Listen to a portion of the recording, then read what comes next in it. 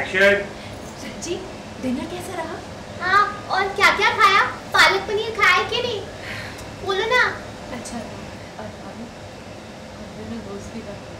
अरे वाह, ये तो बहुत अच्छी बात है कि तुम दोनों दोस्त बन गए। एक मिनट हाँ एक मिनट तू लेफ्ट हो पहले।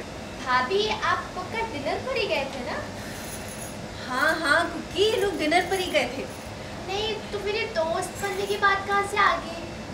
क्यों, एक पति और पत्नी दोस्त नहीं बन सकते? चल। हाय रब्बा, ये कुकी के चक्कर में ना मुझे तो ध्यान ही नहीं रहा। ये तो कितना थक गई है ना?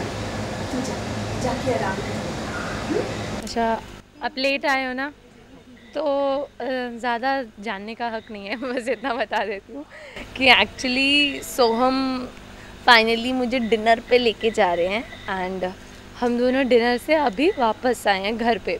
तो भाभी बहुत एक्साइटेड है, कुकी बहुत एक्साइटेड है कि क्या हुआ, डिनर कैसा रहा, क्या खाया, क्या पिया।